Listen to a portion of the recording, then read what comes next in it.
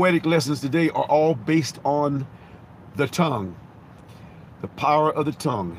As we know, life and death are in the power of the tongue, and those who love it will eat its fruit. So if you speak life, you attract life. If you don't, you attract death or whatever negativity. So we got to be careful what we speak from day to day. So that's why we always do this. Now, I'm gonna start with the poem that usually starts it all. Favor of the Lord. Favor ain't fair is the name of the first poem. Now, a lot of you who are having problems at work, many of you who are having problems at work, usually is because your favor or the light of the Lord or your anointing is bothering somebody. So when your anointing is bothering somebody, that is when they get jealous, they get upset, they don't even understand exactly what is all about. But because they don't understand the anointing, what is about her? She thinks she's just too good. She thinks he's this. Well, it's not that you think you're too good. If the light of the Lord is radiating from you and the light of the Lord is all over you and they don't have it, that can cause them to not like you just because of the light of the Lord. And you heard me say this several times. So many times, that's why I say favor ain't fair. How come she got the promotion? How come that happened to them? How come people get jealous because people like you? People get jealous because people talk to you, or people just are talking about you behind your back and talking and praising your name. And people get jealous about that. So people don't understand favor. When the favor of the Lord is over you, things are easy for you, and all those around you who see you getting that favor, who don't understand the anointing and the favor of the Lord, they'll get upset just because you got favor. So that's why this poem is called Favor Ain't Fair. Amen. People keep asking how I got my break. Who do I know? What decision did I make? There was no magic. I have one thing to share. When you're following God, favor ain't fair. Favor is his light shining bright on you. He makes you stand out no matter what you do. People all confused, pulling out their hair because they can't understand that favor ain't fair. I no longer question the favor of God when he gives me a blessing that others think odd. Some begin to act like they really don't care when it's driving them nuts that favor ain't fair. The favor of God is not in your control. He blesses you for doing what you are told. Just follow his word in all that you do, and soon his favor will land on you. So let your light shine wherever you go. Your favor blesses others more than you know. Don't get caught up in the negative stares. It's not your fault that favor ain't fair. Amen. So that's favor ain't fair. Now, because that's based on the scriptures, because every poem has a scripture reference. Isaiah 58:11, Psalm 5:12, and Proverbs 3:3 and 4. Amen. Now I'm seeing numbers dropping. Are you guys still hearing me okay, or do I need to restart? Because unfortunately, I don't get a warning anymore on my screen when the connection is bad.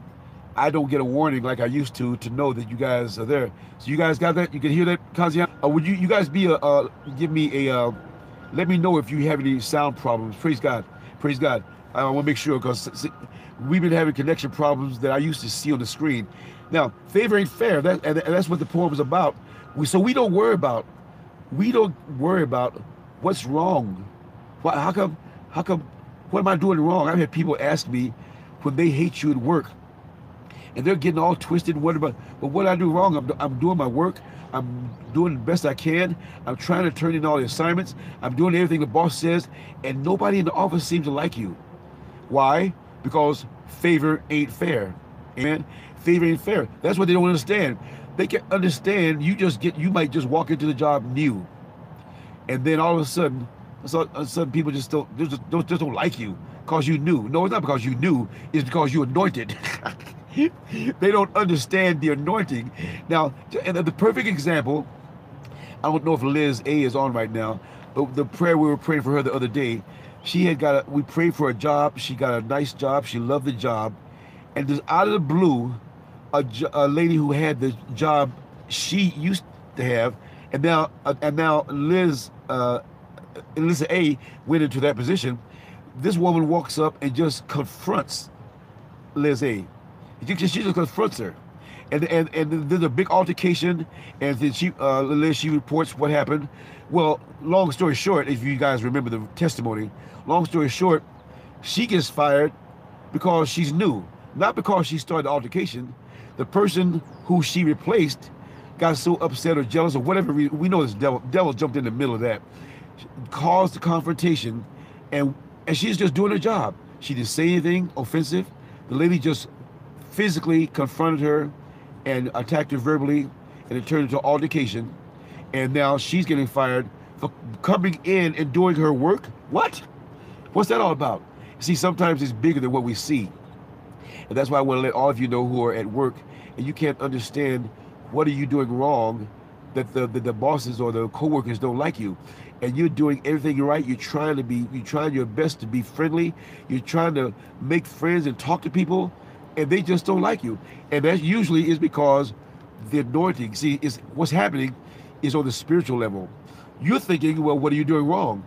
On their level, in the spiritual realm, if they don't have the light, they don't have God, and they don't understand the favor of the Lord being on you, you don't have to worry about that. Because the bottom line, we know that what? No weapon formed against us shall prosper, and every tongue that rises against us in judgment, we shall condemn. So even if they lie, when I did that scripture, I broke down that scripture, any tongue that rises against you, you shall condemn. That just means the word of God is backing us, that we shall condemn anything talked about us, any lie, any threat, anything somebody comes up just trying to stab us in the back. Praise God, we can come up and say, you know what? Hey, I did not do that, and I'm going to stand my ground. This is an outright lie, and I'm here to prove it. Amen. And God's got your back. That's right, because it's not about, we wrestle not against flesh and blood. That's right. It's not about you in the flesh. It's what's going on in the spiritual realm. Remember, spiritual warfare is going on all day, all night, everywhere. So that's why we walk out of the house with Psalm 91 protection. Because wherever we go, spiritual warfare is taking place. So that's why we got to always keep our whole armor of God on everywhere we go. Walk out with Psalm 91 protection, and remember who we are in Christ. That's why you hear me say it all the time. Pray without ceasing. In everything give thanks, for this is the will of God for you. You're not just praying for others. When you're about to walk into a job that's hostile, you pray before you walk into that hostile job. Or you got to have a meeting with somebody you know that's going to hit your last nerve. Pray. Don't walk into a meeting or a conversation with somebody you know who's going to hit your last nerve in minutes. That's somebody you need to pray before you talk to, because they'll hit your last nerve so fast, you'll jump back into the world and cuss them out. Just like a friend of mine says, just before you're about to push his last nerve, he says, don't get it twisted. Just because I got a robe on, don't think I don't have my street clothes on under this robe. Kind of let you know. You keep pushing. Excuse me. He's trying to let you know, hey, you keep pushing. I'm a Christian, but if you keep pushing, I'm about to jump out this robe. And I'm about... I said, you know what? That's funny, and that's really what we all are. But we're trying to keep our robe on, amen? We're trying to keep our robe on. We don't want to throw our robe off, go hostile, knock him out, and then put the robe on and say, praise God. We can't take the robe off, knock the person out, put the robe back on, and say, praise God. No. I can't laugh. If I laugh, I start coughing. Thank you, Jesus. Okay, take a deep breath. But I'm saying it's a funny visual, but we're trying our best to keep our robe on so we don't have to go there. You can say funny things like, look, don't let me take you to a place called there, because you're about to go there, and I'm about to move to a place called there, and you're gonna learn what there means. See, we can say all kind of funny things like that to let them know that you're pushing my last nerve right now. You really pushing it. So I suggest you just back up. We just end this conversation, because I just want to end it on a civil conversation and not say something I don't regret. Because remember, when you get pushed to that point and you talk longer than you have to, it usually becomes hurt for hurt. If somebody says something to hurt you, your response turns into, well, let me say something back to hurt you worse. Well, I'm going to hurt you worse. And then all of a sudden, you said things you regret. And now you can say, okay, I'm sorry, I didn't mean that. Well, when you say, I'm sorry, I didn't mean that, after it came out your mouth, it's hard to put the words back into your mouth because they heard it. And no matter how much you say, I really didn't mean it. I'm sorry. I'm really sorry I said that. They're going to remember what you said for a lot longer than you said it, because it hit them right between the eyes, because whatever you said hit them to the very core of their heart, because you said it to hurt them. Now, then you say, oh man, I shouldn't have said that because I did that on purpose. Say, when you saying something to intentionally hurt somebody, that's being venomous. See, that's what the world is.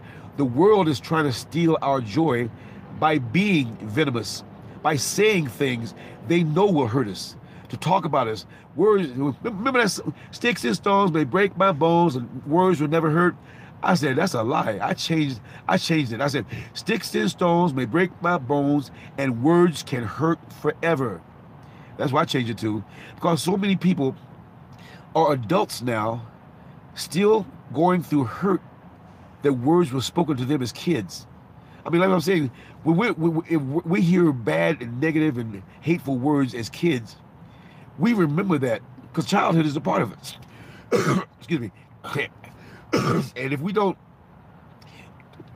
stop and gather ourselves together and get healing for what was said to us, then it's hard.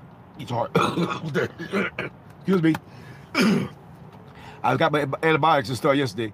When it comes out your mouth and you don't take it back, so you don't want it to come out your mouth, because that's what we say, think before you speak. How many of you heard that saying? How many times have you heard somebody say, think before you speak? Because if you speak on reflex, you're going to automatically say something that you regret. Because now, if somebody hurts you, reflex, I'm going to hurt you back. Somebody hurts you, I'm going to hurt you back. Hurt me, hurt me. Hurt me, hurt you. Hurt me, hurt you. You don't want to be that. So when you're about to say something, even if somebody says something to you that hurts you to the core, and all this stuff comes up in your mind that you know you can say that will rock their world, you know you can say something back that can really break them into tears. But we're not being venomous. We're not returning hurt for hurt. We're returning love for hurt. That's right, Deanne. Tit-tat can never win, because usually both of you are going to say something that you regret, and now you're no longer friends or won't even talk to each other anymore, because you just hurt each other the worst you can, and that's healing that sometimes never takes place. Amen. Yes, think twice before you speak. Amen. And that leads to my next poem, Venomous Intent. And we're talking about people who are saying things on purpose to hurt you. Venomous intent. They spread their venom to all they know. They lie for fun wherever they go. You know who they are. It's no surprise. I'm talking about people who tell nothing but lies. They care nothing about the damage that's done, for lying to them is nothing but fun. They don't even know the meaning of truth, for they've been lying since their youth. Lying one time only leads to more, cause hiding the truth is at the core. The master of lies has a heart of steel. They give no thought about how you feel. A little white lie soon turns black. If you don't understand, it comes from lack. Lack of love, replaced by tension, soon turns to lies to get more attention. So liars, take heed. God's on patrol. Don't lie and say you have no control. But who's to say? Only time will tell. Will your judgment ticket be a ticket to hell? Venomous intent. See, when you're lying to hurt people, the Bible talks about it. And that scripture is based on that. James 3:4. James 3:4 says what? Look at the ships also, though they're so great and are driven by strong winds, but are still directed by a very small rudder wherever the inclination of the pilot desires them. Verse 5. So also is the tongue, a small part of the body, yet it boasts of great things. See how a great force is set aflame by such a small fire. And the tongue is a fire, and the very world of iniquity. The tongue is set among our members as that which defiles the entire body, and sets on fire the course of our life, and is set on fire by hell. See, the words we speak, that's verse 6 I just said. That's the most powerful part of what we're talking about. Let's read verse 6 again. And the tongue is a fire. the very world of iniquity. The tongue is set among our members as that which defiles the entire body and sets on fire the course of our life and is set on fire by hell. See, when you start getting into speaking the venom, don't think, and that's actually listed in Galatians and Ephesians as the loose tongue, or all types of speech that we shouldn't be talking like that. Was it Kazian? Don't wrestle with pigs. You get dirty, and the pigs will enjoy it. That's right. When you drop to the level of others to speak venom back to them, you just dropped out of the light of the Lord to come into the world and talk to them at their level. You just dropped from your level to talk back to them. That's what that means with the Kazian. Don't wrestle with pigs, because the pigs love being dirty. You were up there being sparkling clean, sparkling shining. Hey, Linda, you were sparkling shining, and then somebody brings you into the world and starts talking venom, and next thing you're arguing, and next thing both of you are cursing. So they just brought you out of your love and light for the Lord, and they just yanked you back down into the world to their level. We want to stay up on our level and bring them up. If they don't want to come up to our level, then they don't need to be talking to me. See, if they can't come up to your level and have a conversation intelligently and converse like human beings, we don't drop to their level and start talking venom and all the crazy talk. We keep our composure and keep it under control. Now that's hard to do, because depending on your personality, if you're quick-tempered, you got to steal that. You got to steal that like a hotline button, because if somebody says something to you and you know you don't have a slow temper, you got a quick temper, and somebody says something to you venomous, your reaction, like I said before, your knee-jerk is to hit them back as hard as they hit you. But our godly side says, slow to anger. Slow to anger. Be slow to anger. When you're slow to anger, you don't come back in a reflex. They say something to you, and you go, should I say that? No, I better not say that. And then you come back and say something that's calming, that helps calm the fire. You say something back equally as bad, you're fueling the fire. And in some cases, the fire turns into a fight. Amen. So we got to teach that. Daniel says, well, hey Daniel, Houston, Texas. The Lord is teaching me and my wife to humble ourselves. Amen, Daniel. See, that's what it is. With this one couple friend of mine, wait a minute, I got to straighten my knee. I forgot to straighten my knee. Oh, Sophia, I needed a second knee shift to remind me to shift my knee. Now, Daniel, that's a perfect. Again, I want to share this with you and all of us who are married. This marriage couple friend of mine at one church I was at years ago, they were the marriage counseling leaders of the marriage counseling fellowship, right? And they said that whenever they got into a disagreement, I won't say argument. Remember, a disagreement is an intense discussion, but it doesn't have to turn into an argument unless both people are not listening to each other. Usually it turns into an argument when people have to be right. They don't want to listen to each other's point of view. And if nobody's listening, it turns into an argument. It turns into shouting. Then people slamming doors, throwing cups and saucers, dodging, walking out the door, slamming things, because nobody's listening. So this couple had a great thing that they did with each other. And I told them, that's really great. When they sat down with a disagreement, they took a glass half full of water. And so, say you and me are arguing. Now, I'm making my point of view. Let me tell you, this is what's bothering me. So I'm talking, I got the glass in my hand. Now, you don't say a word until I put the glass down on the table, which means I'm done. Now, you take the glass in your hand, and you say back to me whatever it is you feel about what I just said, or your point of view about the disagreement.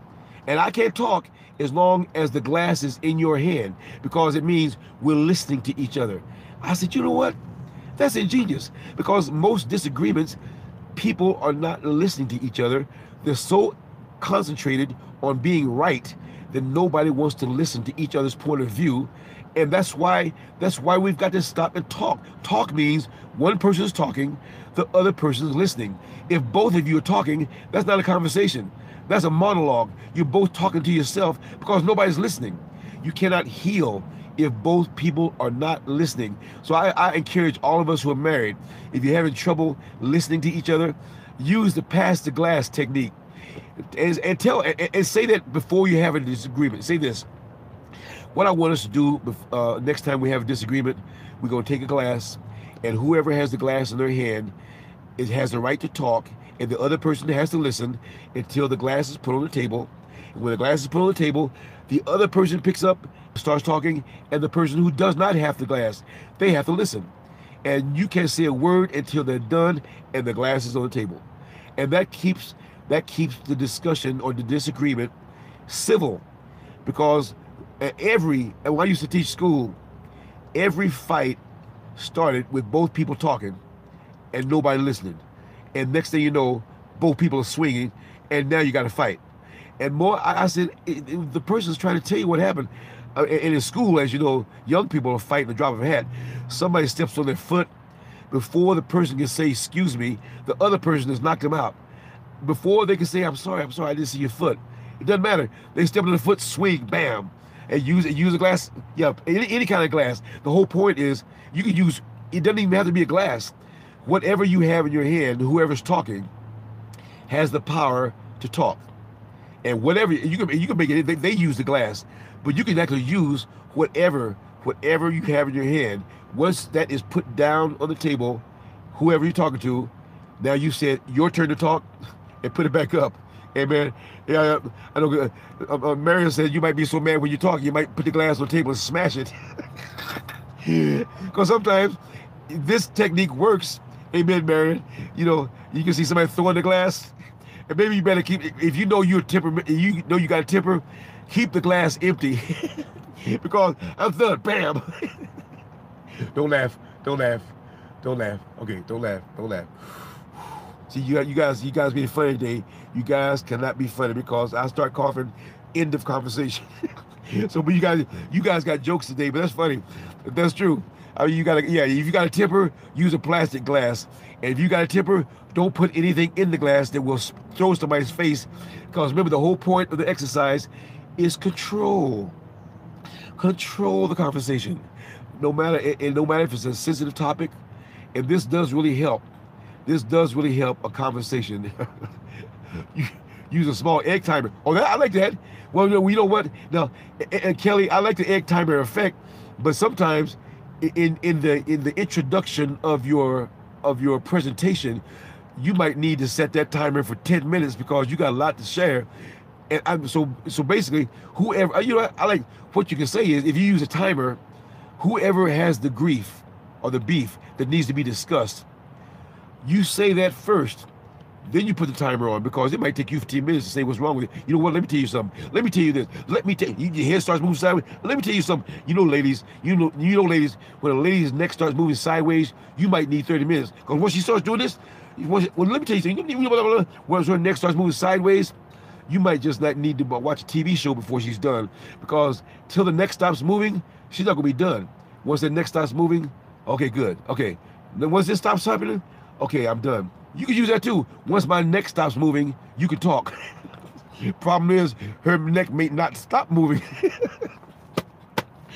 Oh, thank you, Lord. Oh, thank you. Let me keep it.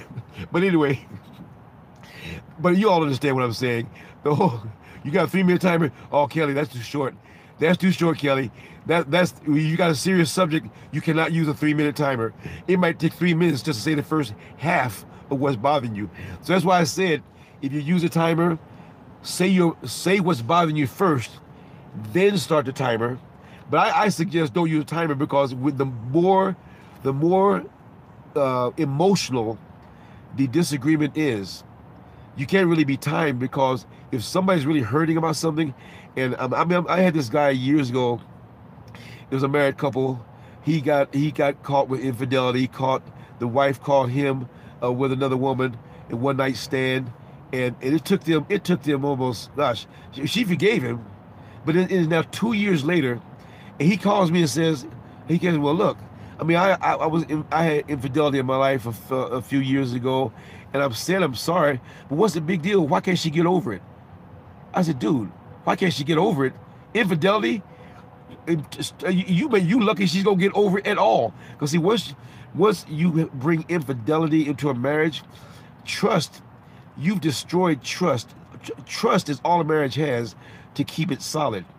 Once you bring infidelity into marriage, you've just destroyed the term 100% trust, because you may be forgiven. This goes either way.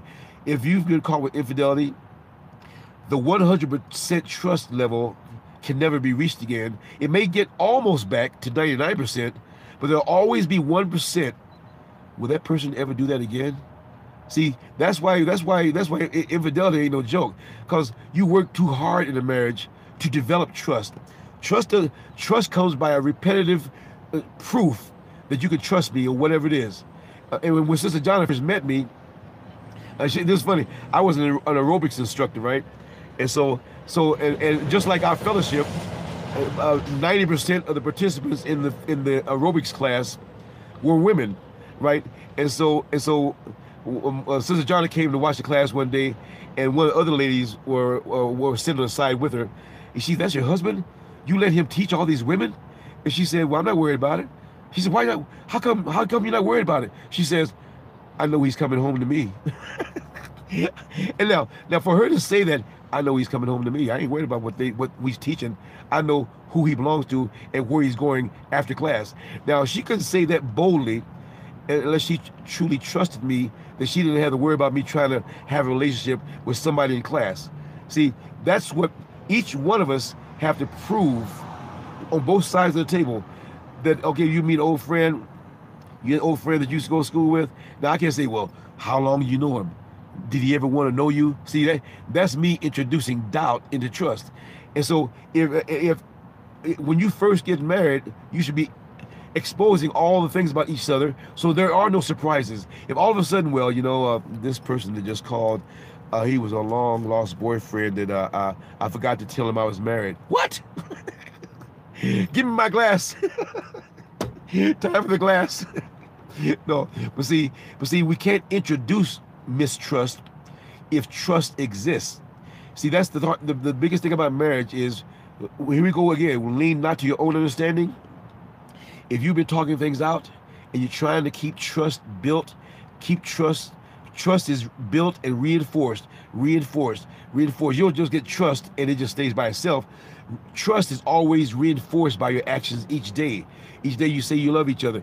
Each day you prove, and you're at work and a pretty girl walks up and you're not saying, "Well, your wife is with you." You go, "Well, what's her name?" You're not gonna be saying, "What's her name?" and your wife is standing with you. I've seen guys do that. I said, how quicker can you destroy trust if you're standing with your wife, a pretty young girl walks by you, and you watch the girl go by with your wife standing next to you? What's the first thing the wife's gonna say?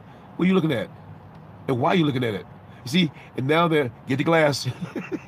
Get the glass. Confrontation coming. Danger, Will Robinson. But see, I'm making a joke of it, but these are things that have to show how you keep trust reinforced daily. You got to reinforce trust, because the world is attacking marriage. Marriage is a godly covenant. The world and the devil gonna be going put lust, put distractions, gonna put seduction, gonna put all kinds of things in your face to try to destroy a marriage, because marriage is a godly covenant. So that's why you always hear me pray for marriages that are not even struggling, because the devil's gonna constantly throw in our faces anything he can to put a little glitch. Let me just get them to arguing. Let me get them to mistrust each other. Let me introduce some kind of conversation to get this truck go by. Let me get just something in their conversation that can get them arguing. But that's why we always say we just keep God at the center of everything in your marriage.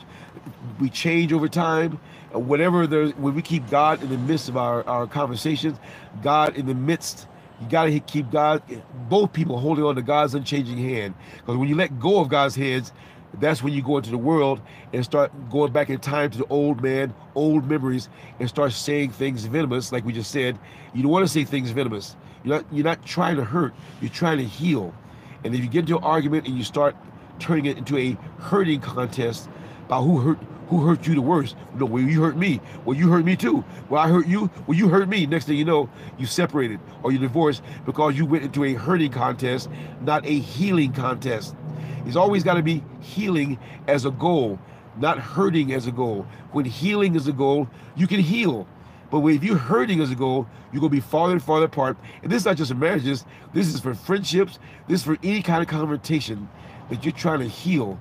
You got to be right there to try to bring it there. Wherever I am right now, the connection is amazing.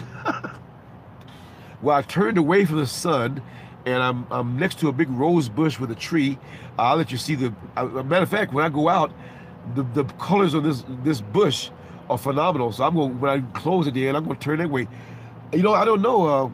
I'm going to try this. If this, you say the connection is perfect, I'm in the exact same place. I just turned the car a different direction, but the sun is behind me. So that's it. But yeah, relationships are hard work, and that's why we say marriage is work. This is why you ask God for a mate. Amen, Wanda. Welcome, Wanda. That's why we always say don't rush it. Like we were praying for the person Liz was asking for other day. The person who had her boyfriend was in prison. Remember that? And they want to get married to avoid fornication. I said, no. You're not. You know, you're trying to avoid fornication.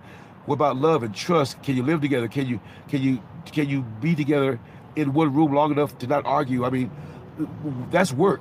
That works. You can't rush into something unless you know the person that God has picked you. He knows who's best for you. When you pick somebody without God, usually you go, man, I wish I'd known that before. Well, if you waited on God, you would have known it before, but you rushed into it and you didn't give God time to show you there's something in this person you need to know, but you rushed into it. I don't need to know that. I don't need to know that, especially if you get sex involved, because when sex gets involved, sex blinds you of things you should know about, because if sex is good, it's okay. It's okay. I can deal with that because sex is good. Wait a minute. Later on down the road, you're not going to be in bed all day. Later on, that thing you need to know about is now a monster. You knew about it in the beginning, but you ignored it. You ignored it. A warning sign, a flashing flag was ringing. You know what? I don't really like the way they do that. I don't really like the way they do that. Now, you just said that, but it's not. Amen. So, Nancy, what? Marriage is 24/7, 365. No vacation, a lifetime sentence with no parole. And that's the problem today, Nancy. People want to break that lifetime sentence because they upset. Because, well, she made me mad. Well, I don't believe that. I'm getting out of this. Wait a minute. Until death do you part. And so many people break it so quickly. Thank you, Lisa. Sex doesn't pay the bills, and you're not in bed the whole day, every day. No. That's why people forget that all the things in a marriage. Sex is the last thing that is important, because if this is a lifetime covenant you're setting up, you got to have that all fixed before you even worry about the sex part. You got to make sure you understand everything about the person. You picturing, can you live with the person? Do we see things the same way? You paying attention to each other's characters? Are they doing something that makes you mad? They don't even know about it. But you need to tell them, you know what? There's a little thing that you do that kind of bothers me. And sometimes they don't even know it. You say it and go, you know what? I'm sorry, I did that, but I had no idea that was offensive. But they might be doing something jokingly. But for you, it's a little, I wish you wouldn't do that. And that's, amen, Nancy. It's a blood covenant. And that's why this is what I get. I've listed myself as an officiant to weddings, right? And I belong to this directory for people who are looking for ministers to marry them. But they give you their requirements. And I can't tell you how many marriages will say, I'm looking for a wedding officiant, but just don't mention God. Wait a minute, you're looking for a pastor or minister to marry you and don't mention God? This is a marriage? Wait a minute, well, under God, the two shall become one. What are your vows saying? If you're getting married, a godly covenant, and you're telling me not to mention God, so how can I say God bless your marriage if you just said don't mention God and do the marriage vows where it's talking about God and the two shall become one under God? What? So you're doing your marriage as soon as you do the covenant by saying take God out of the vows. But there's a lot of people who do that because they're trying to remove in their mind godly covenant is not just you and your spouse, a covenant with the Lord. And that's what you're working on. And that's what you're trying your best not to break. You just don't jump in the marriage, oh, I'm tired, I'm leaving, I'm divorced. Jump into somebody else, oh, I'm married, I'm tired. People, for whatever reason, people don't take it serious, and that's the problem there. Okay, the last one, ironically, feeds the second one. We just talked about venomous tongue. Now, the most dangerous tongue, I'll say this last, the gossiping tongue. Now, the gossiping tongue, many times, can be venomous. A lot of times, the gossiping tongue starts innocently.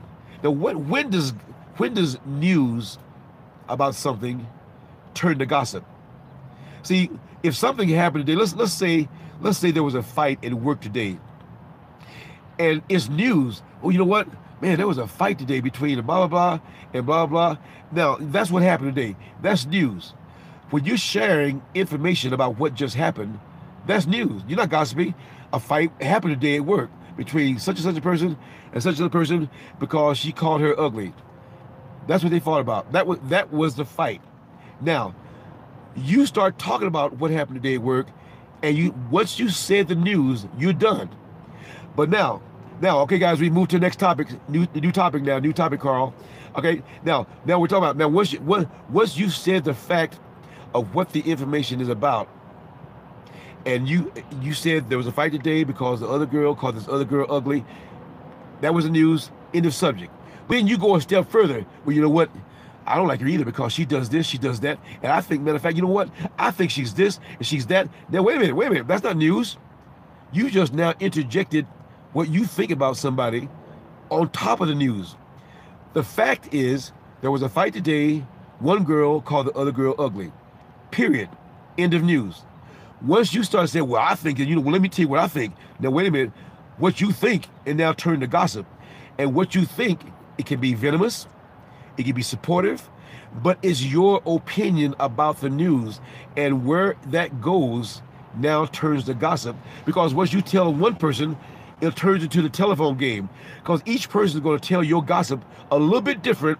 And by the time it gets to the fifth person, it's nowhere near. You know that girl, when they had a fight today, and she slapped that girl through over the table, and she called her ugly. Well, you know what? I think she's ugly. You know what? And then you throw each person who gossips adds their own opinion on top of what they heard. But remember, the first person that gossiped already added a mistruth, an opinion. The second person hears it. They add their opinion on top of another opinion. There's two opinions. The third person, three opinions. Fourth person, that's why I call it the telephone game. The telephone game, for those who don't know it, if I whisper into your ear a phrase and you say it to the next person, and the game is going through about 10 people, how different does the phrase change from the first person, the original statement?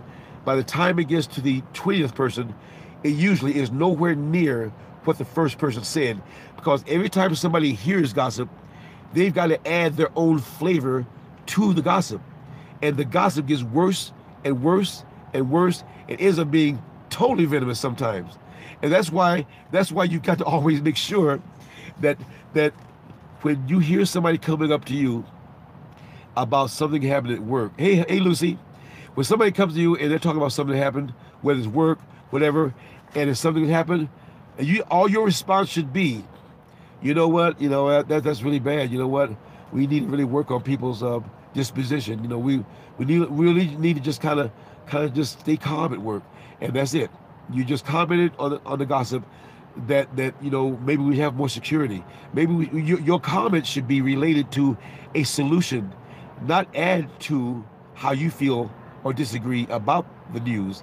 And that's where it turns into debates and gossip. Now, the poem is called The Gossiping Tongue.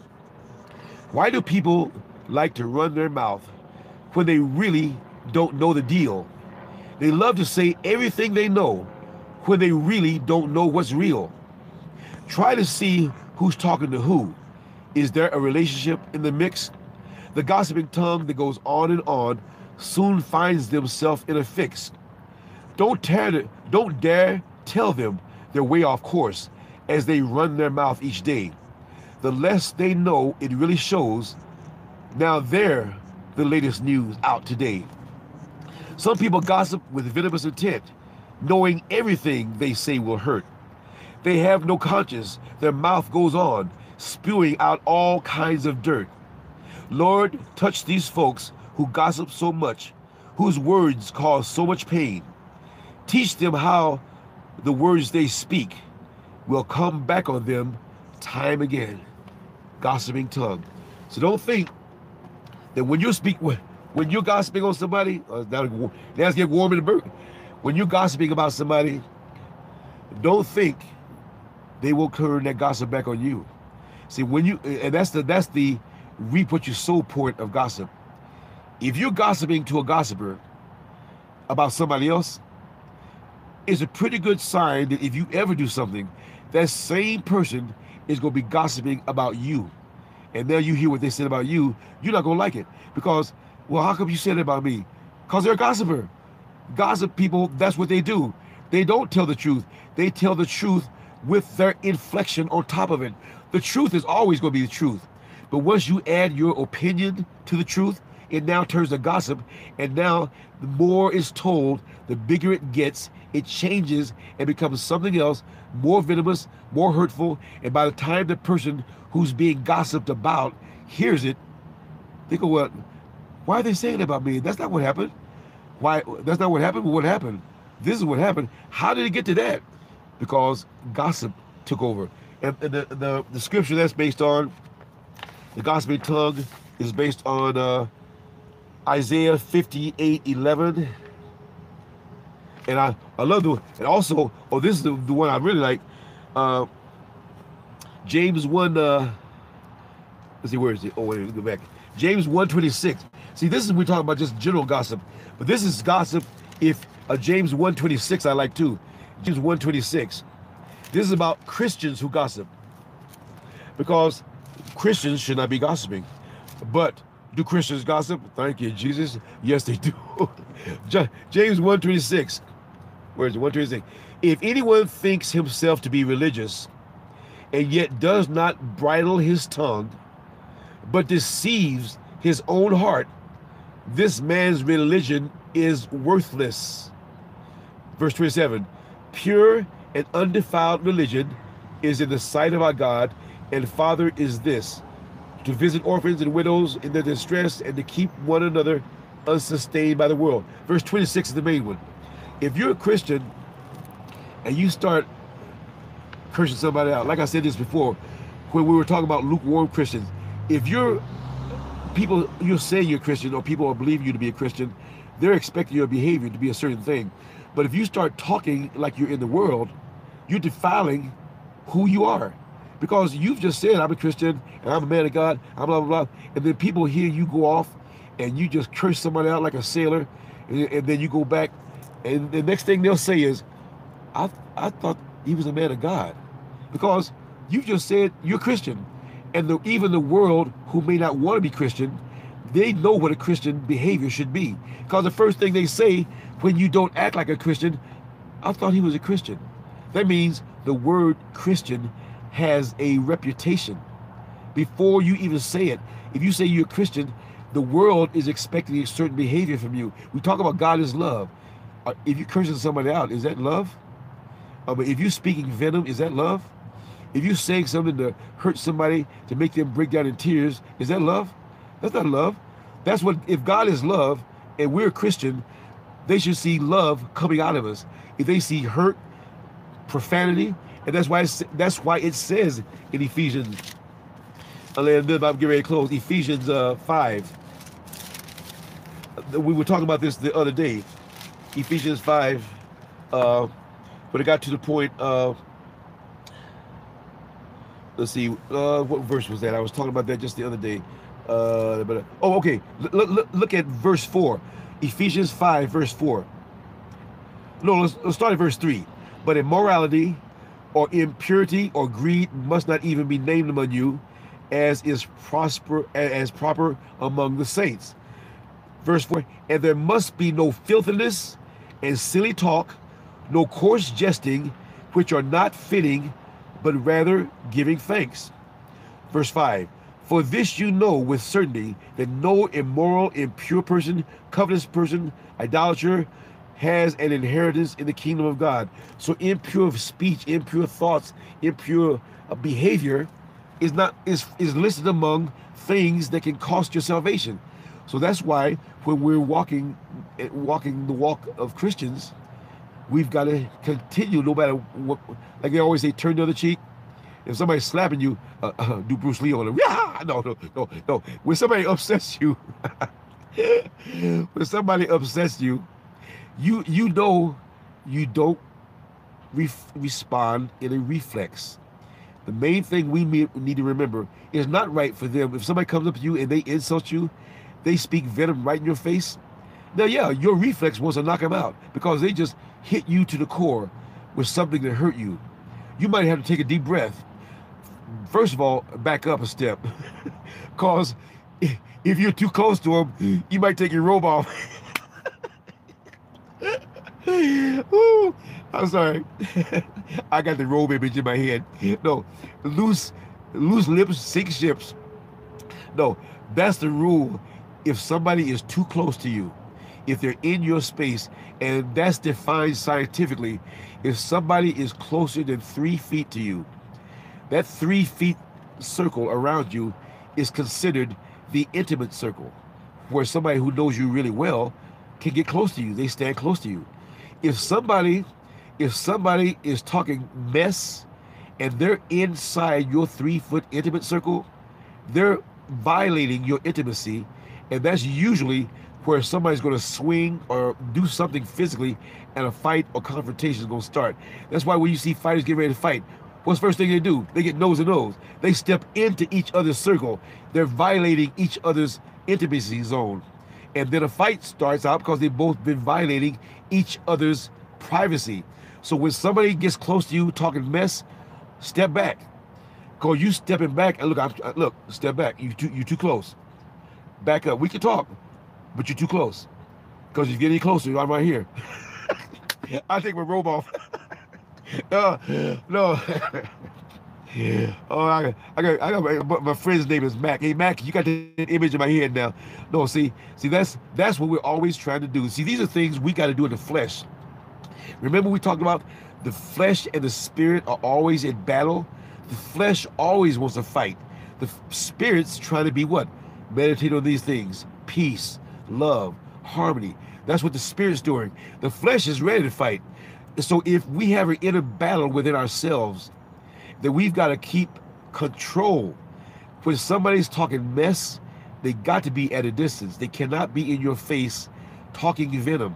And you've got to protect your salvation by backing up. If they don't know to back up, you back up. The key is to not let someone talking anger or argument or whatever. That's right. Get back, Jack. Stop. Lisa, you try to get me laughing again. Get back, Jack. Stop talking smack. Talking smack means stop talking mess in my face because you're starting to upset me. Amen. So that's the lessons for today. I had a good time sharing that because we all know this dilemma of when somebody gets in your face in the world, and that all that really is, that's the devil what? Trying to steal your joy. He may be in the other person or talking through the other person, trying to take you out of your robe, so to speak, and bring you back to the world. See, that's what it's all about. Remember, we wrestle not against flesh and blood. None of this is about the flesh. It's about the devil trying to pull you out of your joy and your peace. No matter what confrontation, it's all about the spiritual warfare. That's what's at the bottom of all of it. You can't understand why the two of them fighting, because the devil does not like peace and peace and tranquility among us. The more fights and discord and wars and hatred he loves, that's all he wants to do, is create all the things that are not of God. Hatred, violence, perversion, seduction, lust, all that stuff, trying to pull us out of God's will and God's way. And that's why we're in the world. We got to deal with this stress. We got to deal with this mess, but we're not of the world. We're not going to become a part of it. We're going to step back when we have to step back. We're going to stop listening to people who start talking venom, talk to the hand, because my ears are now closed. See, you can do that. when somebody's talking and you're in a room and they just cursing like a sailor. I don't know if you've ever been like this. You ever been in a room where somebody comes in and they're cursing so bad that it feels like you're being hit in the side of the head. Now you are being hit in the side of the head in the spirit because you're in your nice spiritual zone. Somebody comes in totally in the world, speaking vulgarity for a long time. You have to close your ears because you're trying to protect your spirit. Because if that gets into your spirit, it disturbs your peace, and you're trying to just enjoy your day, and you got this person over here speaking venom and cursing, and all you say, oh Lord, protect, close my ear gate, Lord, close my ear gate, protect my peace. And so, ADS, if someone comes across you now, you just you throw your anointing oil on them. I command you in Jesus' name, thank God. Woo! Oh, their heads start spinning. They start spitting out pea soup in the workplace. Stop laughing. Stop laughing. Oh, oh God, help me somebody. Help me somebody. Oh, die. See, you die, and Lisa been trying to get me laughing all fellowship. But that's a funny visual. Somebody starts speaking venom at you at work. You pull out the Holy Ghost oil. And you start. Now you made it. Now a fight breaks out because now you messed up their suit because they got blessing oil on the suit. Now they're fighting about the suit, not what the fight was originally about. Now you done messed up their suit because you poured blessing oil on their clothes. Woo! Thank you, Jesus. Oh, yeah. Laughter is good for the soul, y'all. We gotta have a good time with some of this stuff. We gotta have a good time. Because this world, that's right, the human resources and security, she threw blessing all on me. She messed up my suit. Well, what are you doing? Oh, and then it breaks down. You got to break it down. Then they fire you for carrying a weapon. Blessing oil. Carrying. What was the weapon? She had blessing oil, sir. Blessing oil? Are you serious? Can you imagine that? Can you imagine that accident report that when every security has to write up an event? What caused this fight? Well, apparently she threw some kind of oil on her clothes. And it gets even funnier trying to explain oil. And then you got to explain what the oil is. And then somebody who doesn't know the word is even funnier trying to explain what blessing oil is. They don't even know what it is. So then hearing that explanation becomes another whole joke. Woo, thank you, Jesus, for the joy of the Lord. That's what it's all about. We sharing godly principles, but sometimes this world gets so funny. Hey, Regina, sometimes this world, 5 o'clock news, that's right, this world gets funny in the sense of how you want to react and what's the godly way to react. That's what we're always dealing with. How you want to react and how we must react as children of God. That's the battle we deal with every day. The flesh wants to react one way. The Spirit tells us how we must behave if we're children of God. That's the battle with ourselves. See, the battle is going constantly outside of us and inside of us with what we want to say and what we must say as children of God. Because staying in the will and staying there will help that. Allow each one of us, Lord, in this fellowship, Lord, within the sound of my voice, live or archive, bless every fellowship member right now in the name of Jesus, Lord, to be able to truly be used to the maximum as you want to use each one of us, Lord, that we may truly be the mighty warriors for Christ that you want us to be, Lord. And as we go our separate ways, Lord, I want to bind every spirit of retribution, revenge, retaliation against any fellowship member because of their participation in this fellowship. And I bind the spirits of retribution, revenge, retaliation, backlash, and I cast all of you demonic spirits and unnamed and named out of our presence, out of our homes, back to the pit of hell from whence you came, in the name of Jesus, Lord. And Father God, loose, Lord, loose into the lives of all the fellowship members. Loose, Lord, unspeakable joy, understanding, Lord. Oh yes, peace, restoration, Lord. Restore, Lord, restore all areas of our lives, Lord. Bring healing, restoration. Oh, we take back everything the devil has stolen, Lord. We claim our peace, Lord. Oh yes, the peace. Peace beyond understanding. The joy of the Lord is our strength. Thank you, Jesus. Hallelujah. Yes, Lord. Restore our zest for life. Oh, our health and well-being, Lord. Oh, yes, Lord. We take it back right now. We take back, restore every area of our lives in the name of Jesus. Father God, lose reconciliation. Oh, bless those marriages and families that are in dispute and discord right now, Lord. Touch every marriage struggling, every family struggling, Lord. Let the anointing and the blood of Jesus cover all those marriages and families that need healing. And Father God, continue to cover the blood of Jesus, all the families and marriages that are not in discord, are still under attack, Lord. Give a hedge of protection over them 24/7 to be able to fulfill and continue the godly covenant forth in marriage, Lord. And Father God, loose, Lord, supernatural healing, Lord, to every fellowship member who's dealing with any kind of infirmity, sickness, or disease, pain and suffering in their bodies, Lord. By your stripes, we were healed. In the name of Jesus, we claim our healing every single day. We receive our healing in the name of Jesus, Lord. We speak healing every day. We speak life every day. We speak victory every day. Hallelujah. Thank you, Jesus. We can do all things through Christ who strengthens us, Lord. And we stand in agreement with that right now in the name of Jesus. The healing is going forth right now. Healing brokenheartedness, Lord. Healing and comforting those who've lost a loved one, Lord. Healing and comfort, Lord. The brokenhearted, Lord. Oh, Lord, bring healing, Lord, to everybody who has any kind of emotional hurt and pain in their body, in their spirit, Lord. And we continue to lift all those who are lost and the backslidden, Lord, to bring them back to the fold, Lord, in the name of Jesus, Lord, before it's too late.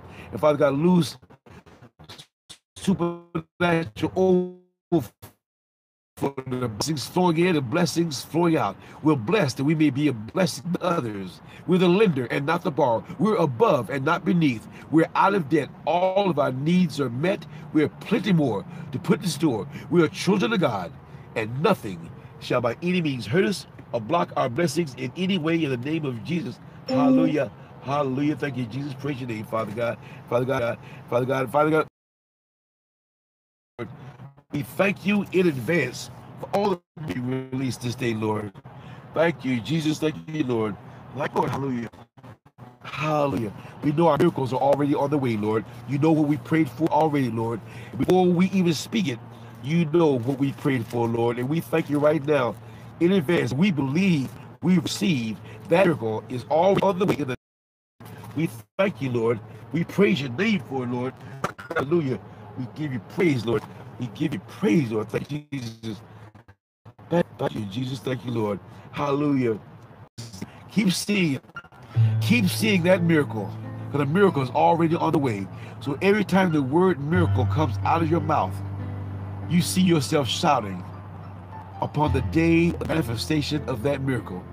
We thank you, Lord, right now in advance for our miracles, Lord. We thank you in advance for our supernatural healing, our provision, our joy. Thank you, Lord. Thank you, Lord.